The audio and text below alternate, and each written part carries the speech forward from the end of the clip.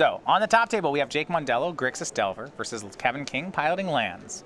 Standard table, Rachel Otto is playing Green Red Monsters, Dan Jessup's playing Sultai Energy, but the middle seat is going to be a battle of some three-color decks. It's Jeskai Control versus Grixis Shadow, and really, what I'd say are some of the strongest players here in the middle seat. Ben starting on Colonnade. He does have one Nahiri in his deck, able to get to the one of Torrential Gearhulk, if he can get it up to Ultimate. No Emrakul. I love that progression. When Nahiri the Harbinger first hit the scene, there were all these 4 Nahiris, 1 Emrakul decks. Now it's 1 Nahiri for 1 Torrential Gearhulk. Yeah. Now that means that half the time, though, when you ult the Nahiri, it's not sure whether or not the Torrential Gearhulk will even be in your deck. I suppose you can get Snapcaster Mage anyway. Yeah, that's fine. Yeah, not exactly half the time. It's actually more likely than not to be in your deck. I have to correct my own math there. It's probably like 2/3 to still be in your deck, something like that. Search for Escanta, turn 2 from Ben Stark. One of his few tap-out plays. And Andrew will stubbornly deny the search. That's a nice hit. Yeah. Search has really overperformed Standard and Modern. We even saw it in Legacy. Yeah. Being able to filter your draws every turn and then eventually just start generating card advantage. Really powerful enchantment.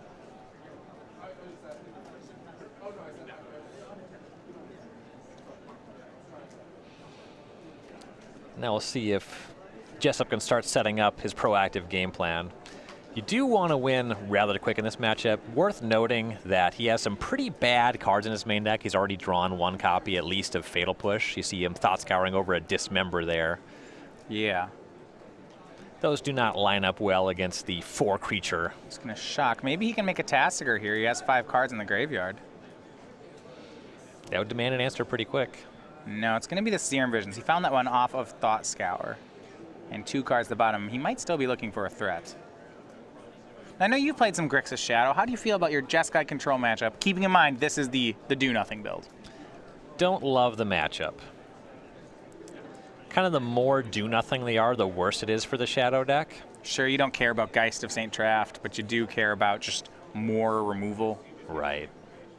Also, just Supreme Verdict is absurdly good against you. I bet Nahiri's actually playable pretty decent in this matchup from their side. It's not bad. If you're not able to hit him in one shot with the Shadow, you just Nahiri it away. Back over to Jessup, plays a land, and he actually just has to pass, and Ben's going to be very happy with that. This is the kind of start that really favors the Jeskai Control deck.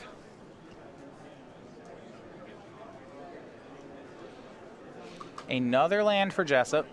He's not going to utilize his lands as well as Stark.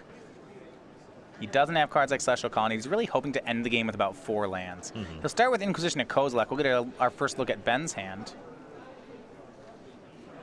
In theory. He does. Yeah, he has 1 main deck negate. That could work here.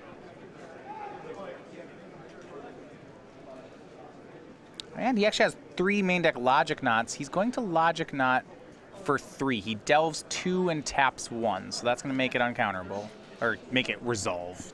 Counter the Inquisition. Disguising your hand can be pretty valuable. If he has just like 1 Path to Exile for interaction with a potential Death Shadow, you do want to fight over that. Yeah, Andrew's going to fetch Shock, so now he's at 12. His Death Shadows can enter, though he has to watch out. Any Death Shadow with only 3 toughness has got to be a concern. And Jessup pretty heavy on lands, actually. Yeah. 2 more lands in hand. But yeah, at this point in time, Stark does have access to Lightning Bolt and Lightning Helix that could just clean this Death Shadow up. Well, he made a Bloodstained Mire, so he could make it a 4/4. And Ben only has 1 red source at the moment, so it's safe from the burn. Yeah, Jessup's going to want to leave that up Yes. for the immediate future. Yeah, if he even cracks it on Ben's end step, then his Shadow might just get tagged. Right. If he has like a Street Wraith in hand, that does change things a little bit. I like that how Street Wraith is just this, doesn't even use the stack to grow your Death Shadows. Just you know, there's no counterplay to it. It just hides out. Pretty powerful card, that Street Wraith. We didn't think so when it came out. Anything that is a 0 mana cantrip is probably powerful. Just anything. And you do see Jessup not cracking that fetch land there, leaving it up, respecting a potential lightning bolt or helix. Game 1 is in. Kevin King takes it over Jake Mondello. Lands is up. King, of course, another player trying to go back-to-back. He was on the winning team from last week. The lands deck finishing the first game. Never used to see that. Well, it depends. If you get an opponent who just like Conceded. you're like, yeah, I don't want to do this. Right. This is miserable. I'm going to the casino. And you see Andrew searches up a basic swamp. That's because there's only actually 6 mana producing lands in the deck. If he's searching up this basic swamp, It's not good. well, was that or Steam Vents? That means Steam Vents is in his hand, you think? Could be in his hand. Could be that he wants to leave up the mire for it as a trick. Maybe he's bluffing and trying to get Stark to use a lightning bolt on the shadow. If Steam Vents is in his hand, that actually means the second Bloodstained Mire in play is not a real land. You would have nothing to find with it. It's a +1/+1 pump spell. Yeah. Path to Exile from Stark. And that'll work. See whether or not Andrew, yeah, he did not, he failed to find here. Checked, he does have the island. It's in his list, Yep, but he it's did not there. get it. Yeah, it's not one that you cut. Great. Drawing a lot of lands. Yeah, it's in his hand. Gross. There it is. And this is one of the, I think, the weaknesses of the Shadow deck, and you see it a lot of times. When players get all 6 of their lands in play, they rarely win. Right.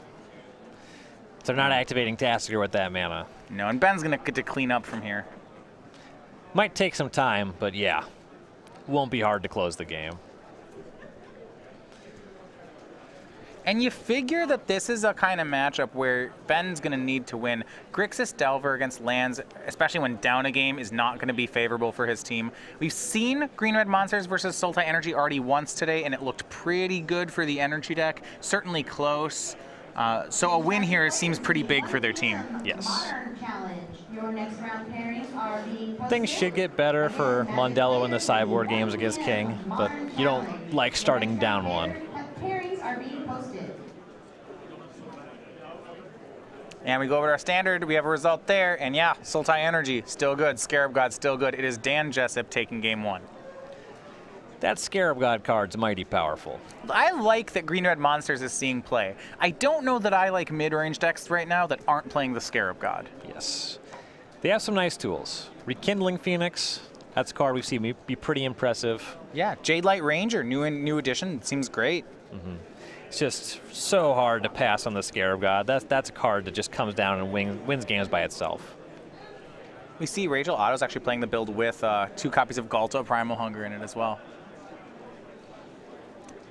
Fatal Push from Andrew Jessup. So what's better than just drawing all the lands in your deck is some multiple Fatal Pushes against Jeskai. Andrew's draw has not given him the tools to compete here. His hand just doesn't actually do anything. He's got more fetch lands in it. Well, just that. That's great. Can deal more damage to himself, but only a little bit. Yeah. Is that another Fatal Push you just drew? That wouldn't be great. So his hand is just 2 more Fatal Pushes and more fetch lands? This is... I mean, okay. Well, at least you get this one out of the way. You're going to just get all your bad draws, concentrate them all in one game. Right. Don't want to see anything like this in game 2 or 3. Ben, he's not a shrug on his side. He has to just keep passing. See, now he starts to go to work. Here, I'll Lightning Bolt you. I'm pretty sure Ben gets to keep passing. Lightning Bolt, Torrential Gear Hulk. Can't Stubborn Denial this one. Bolt again. Bolt again. Path Bolt my again. Gear Hulk. Send the message. This is my end step ramp spell. Ramp and Growth. My turn. 6 mana with Flash. Great. Stubborn Denial your Flashback Lightning Bolt. Okay, I mean, that works. Chump block your Torrential Gear Hulk. That is what he's doing. He's stubbornly denying the lightning bolts. I cannot feel good about that. I mean, just the Celestial Colonnade with Andrew at 8 is a concern right here. That one you can Fatal Push. So, you know, there's that. The Colonnade, just make it a 4/4. No restriction on targeting lands with the push. No. Can't say the same with a torrential gear hold. I like that from Ben's side. I assume you've done so little. I just have to think that there's some fatal pushes left in your hand. Andrew will block and dismember. Let's damage resolve first to play around Lightning Bolt, but he can't beat a counterspell here. No, Cryptic Command. He could play around Cryptic, I guess, by just like dismembering before blocks. That's a bingo square. Counter draw. Wait, you hit a bingo? Well, not a bingo. Okay. I get a bingo if we activate a desert. Won't be happening in this game. Okay. That's cool. It's like, yeah. I mean, they banned the good deserts. Like, what are the odds? We sometimes see the green one get played. It's not good. I've been playing the white one, Chef at Dunes. Sure. Torrential Gear Hulk hits Andrew down to 1. He draws a card. He's got a nice 12/12 for 1 that he picked up. There we go. Perfect. He's played into our trap. He's put us down to 1. Path it. Stubborn Denial. The path. Oh, no. Hard counter. There's no way he has a... Oh, negate. Okay. Game 2. Ben Stark up 1 game to 0 here. He puts his team on the board by winning that Modern, the first game in Modern. We'll look at some sideboards for the players in just 1 minute. We'll be back with game number 2 of Andrew Jessup versus Ben Stark. StarCityGames.com Creature Collection presents a Krogan Crusader. Starting in December, get sleeves, playmats, player bundles, and more at go.starcitygames.com/creature collection.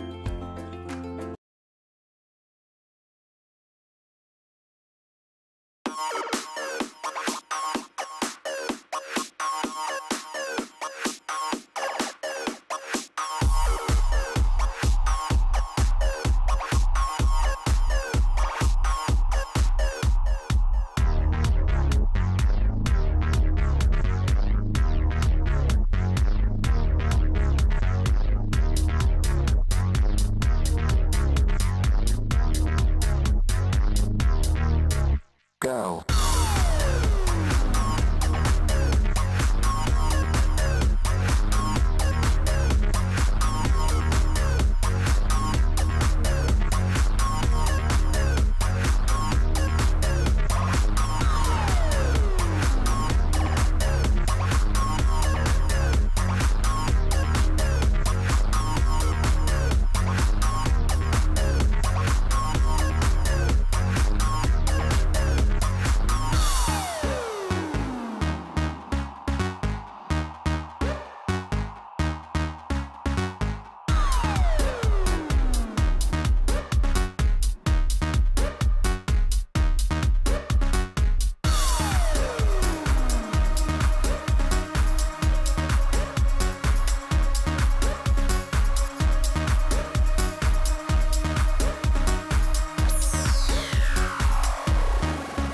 Go.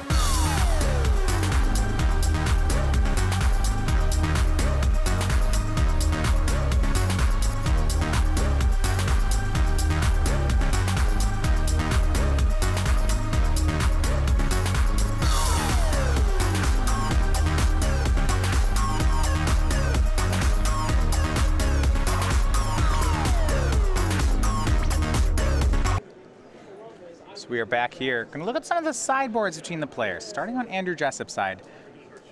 Of course, I think the main thing he's hoping for here is a better distribution of lands and spells, but he saw those fatal pushes be really poor. What can he do to maybe make his deck more live? Yes, we have 3 Collective Brutality, 2 Ceremonious Rejection, 2 Engineered Explosives, 2 Kolaghan's Command, 2 Liliana of the Veil, 2 Nihil Spellbomb, and it's a Static Caster, and a Vendilion Click. The Vendilion Click, pretty good in these kind of control matchups. Sure. And then mostly you're looking at this middle block here. Kolaghan's Command, Liliana of the Veil, Nihil Spellbomb. All of these cards are fine. Kolaghan's Command, kind of the best of the bunch. It seems like the goal of these cards isn't to be great in the matchup, but is to be not fatal push, not dismember. Yeah.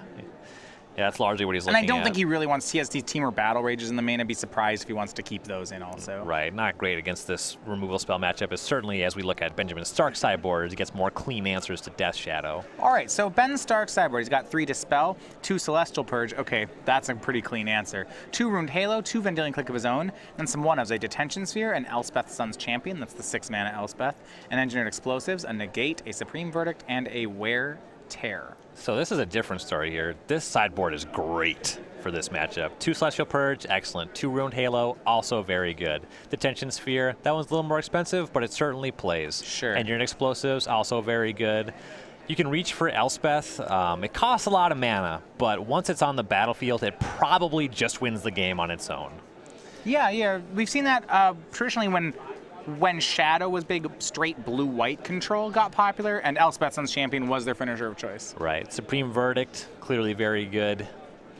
You can reach for Vendilion Click in this matchup, actually, with Jessup dealing as much damage to himself as he is. Yeah, the more he looks like a blue-white control deck, the better this is going to be. I think what comes out, like Lightning Bolts and Lightning Helixes, those... Lightning Helix almost for sure. That one's like very inefficient. You can convert Lightning Bolt reasonably if Jessup does enough damage to himself. Yeah, he also has 2 Electrolyzes, which I'd be surprised if he wants those. Those ones are quite a bit weaker than the other red spells. One of the things I do like is how this Jeskai control deck, and really Blue in general, has moved toward Logic Knot. A year ago, that was a card which didn't really see play in Modern. And it's become pretty staple in these blue-white decks. Yeah, it just has more staying power than Mana Leak. Frequently, you'll be Logic Knotting for 4 or more. And then it has, this is a smaller thing, but in the blue mirrors, you can't spell snare it, which is really nice. Okay. So, starting off again, Andrew will be on the play, but no turn 1 play. Ben will have Serum Visions.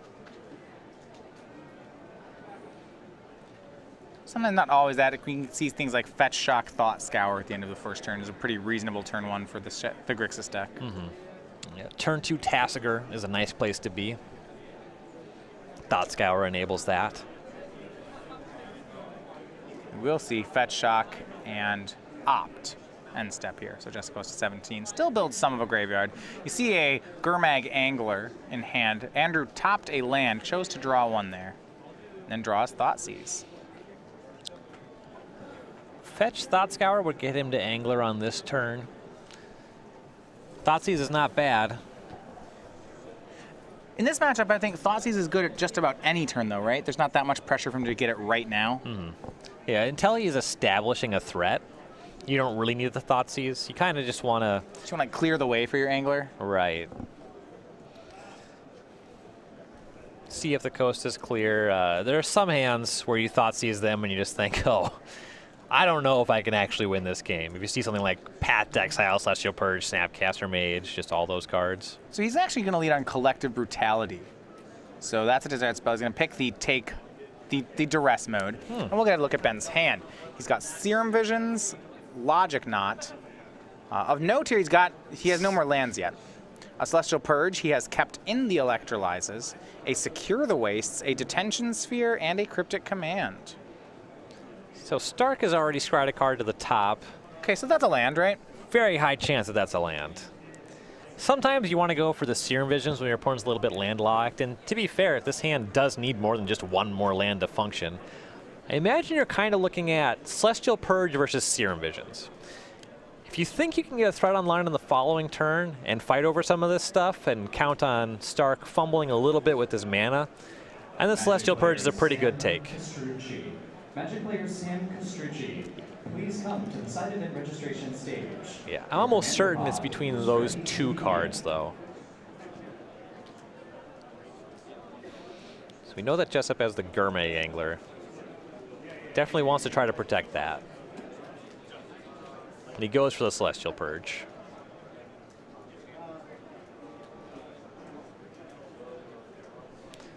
You'll probably see Stark lead on Serum Visions here.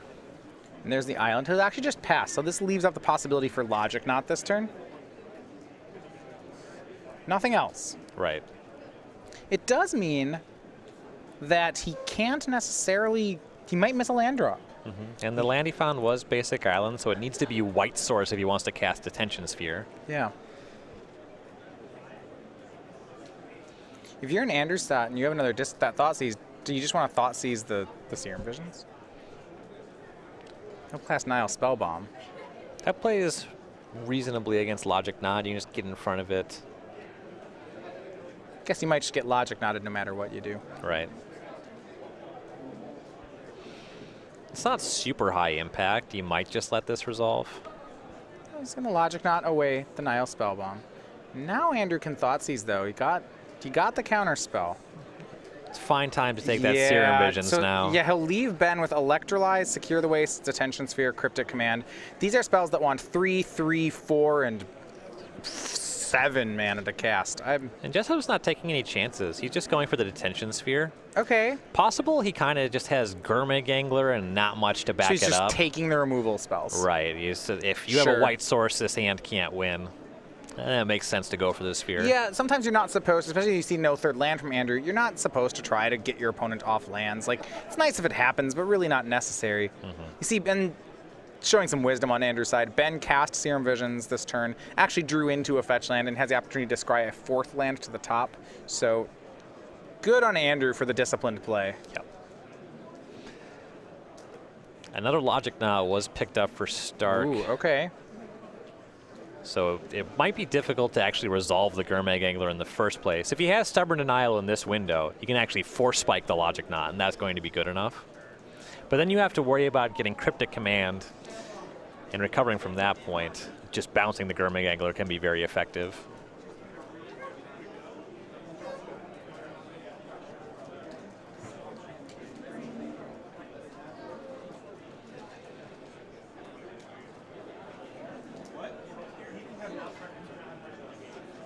Opt here, Jessup picks up another land. Like Death Shadow, Gurmag Angler in the holdings. He hasn't seen a Supreme Verdict in Stark's hand. He might just want to get very aggressive and just get multiple threats on the battlefield.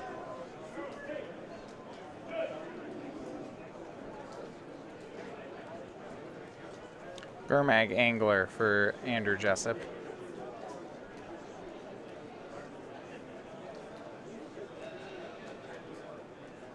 Leaves behind Opt and Thoughtseize, Sorcery Speed Snapcaster Mage, and Instant Speed Snapcaster Mage. So here's the Logic Knot. It's going to hit the Gurmag Angler. Andrew was hoping to have cleared the way for the Angler, but that didn't happen. We'll see if he has a secondary threat. He's down to 10, so Death Shadow is live here. Yeah, he does have a Shadow, and he has paved the way for that. Yeah, so down to perhaps even 7. He already knows about the Electrolyze. Yeah, that's not going to do much, though. You kind of want to get red source, assuming Kolaghan's commands in the deck. Yeah, I don't see much of a downside to just getting, yeah, you're going to get one of your 2 shock lands, whether it's Steam Vents or Blood Crypt, and then just go to 7, cast a Shadow. Yeah, got to be Blood Crypt. Okay. Oh, right, he has to, right. Has to cast, yeah. Steam Vents doesn't cast Death Shadow. Right. One match already in the books over on the standard table. Dan Jessup 2-0. He is your winner, defeating Rachel Otto. Sultai Energy. These Scarab God Energy decks are looking very good today. They're becoming more popular, and they are winning every time we're having them on. Yes. 6/6 Death Shadow. Ben will untap. So some pressure now on Ben Stark. He'd really like to get this match for his team. Right now, their team is 1 game away from elimination. If Kevin King wins another game in Legacy, then Ben's gonna set down the cards. Yes. Stark found 4th land. All right. So he can start representing Cryptic Command. Yep. It is there. It's untapped. Yep. He's kind of got to figure out a long-term plan for the Death Shadow. He can only try to tap it so long. If Jessup untaps and has Stubborn Denial, he can't reasonably even convert that much when it matters. Plays land and passes. Going back to Andrew, he's got a 6/6 in play. He has another Death Shadow in hand. So he'll start with an attack for 6. It's a 3-turn clock as Ben is at 18. We'll put him down to 12. And we'll see if there's any follow-up here. He knows about Cryptic Command. This looks a lot like Collective Brutality mana. Sure. Here is the card. Doesn't really want to escalate it into a Cryptic Command. Yeah. 2 life not mattering much anyway. Right, yeah. The non-duress mode's pretty meaningless. I guess in Death Shadow, you never want to drain them for 2. That's horrible. Rare. It's rare. I was like, wait, I don't want to go to 9. That's worse. He has drawn a 2nd copy of Death Shadow, so he kind of just wants to see if the coast is clear. Doesn't want to get Supreme Verdict. Yeah. If he can cast a Death Shadow here, that's a 2-turn clock. Yeah, and by still Yeah, I like this. And right now, counter bounce, not an option from Ben. Andrew has black mana untapped. Right. This is likely to draw out counter draw. Yeah. Yeah, I agree. And he's going to just let it resolve. Seems that Stark's electing to do some chump blocking with some Secure the Waste tokens. Okay. He also has a potential avenue to get lethal with Electrolyze plus Secure. So what's the idea of not casting Cryptic Command here? Is it just exactly what I just said. He thinks he can possibly set up lethal or at least buy enough time with Secure. Oh, do you think we're trying to end step make he's trying to go aggro? I don't know if he makes the creatures just yet, but you might see the end step Electrolyze. If you can make 4 tokens, that is significantly different. Quite a bit better than 3 tokens. Yeah, and another Death Shadow from Anders. That's going to take the aggro plan really off the table for Ben. If the thought was making 3 end step 1/1s, hitting your opponent down to 4, electrolyzing him to 2, maybe draw into a Snapcaster Mage to win, that's off. You do get to set up a few chump blocks if you secure here anyway. But yeah, you're right. Way harder to convert with beatdowns.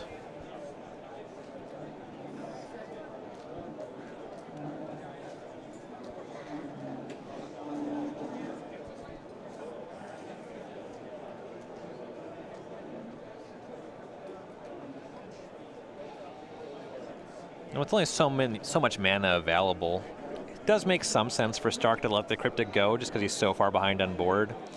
If you wait until next turn to secure, maybe you get Stubborn Denial too.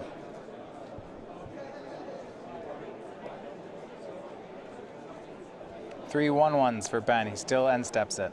Goes to 11. Draw here. Ooh, that is a nice draw. draw. Is that Engineered Explosives? I believe it is. Oh my. Okay, well that's quite the draw. Explosives on 2. Talk about a way to punish not only Andrew playing the second Shadow, but also to leave Ben with the soldiers. It may have been his single best draw there. Yes. And Jessup down to 4. And Stark still has that Electrolyze. That's going to be lethal next turn. Whoa, okay. From what looks like a difficult situation, Ben Stark may have just drawn his way to victory. Wow. It's not a lot that Jessup is really even drawing to. He really only has cards that make it so the card he was already holding has to be relevant here. You know, you can make a creature and block one of these tokens, but then just 2 get through and Electrolyze finishes him off. And yeah, we'll see if he has any plays here. He's thinking about just passing. Yeah, that is the play. He'll pass. Ben swings 3. Here's Snapcaster Mage. Targets, we'll see, probably Opt. I mean, there's a lot of temptation for Ben to just Electrolyze away. Yeah, 1-1. Andrew has no answer. So Ben Stark takes the game here, 2-0. He's your winner in the modern match. A surprise comeback there in the second game. It was a matchup which we know was good. Ben was up in, but it looked like we were going to head to a third. Yeah, and you really saw the power of the 1x Secure the Waste in these Jeskai decks. Yeah, he turned around the aggro so quickly on Andrew. So that's going to bring everything over to Kevin King versus Jake Mondello. Kevin's playing lands and Jake's playing Grixis Delver. Remember, this is an elimination match. Both teams are at 3-2. So, losing team will be going home. King was your champion last weekend. Yeah, this is for their tournament life. This is a fine matchup. Kevin's up a game. Land's usually okay against Grixis Delver. Well. And it's fine here, too. And it looks like we see a handshake there. A short-lived third match. Big credit to Ben Stark on the match. Well played. Great comeback. But it is going to be the end of the tournament for his team. So they will be going home. For the team of Kevin King, Andrew Jessup, and Dan Jessup, they're at 4-2. 3 more wins, and they'll make it into day 2. Yeah. Kevin King looking for the trophy repeat on the weekend. Yeah. For the Jessup brothers, they top 4'd last weekend, looking to improve slightly on that. All right. So that's going to do it for round number 6. We have 3 more matches, and really a lot of these are going to be elimination matches with so many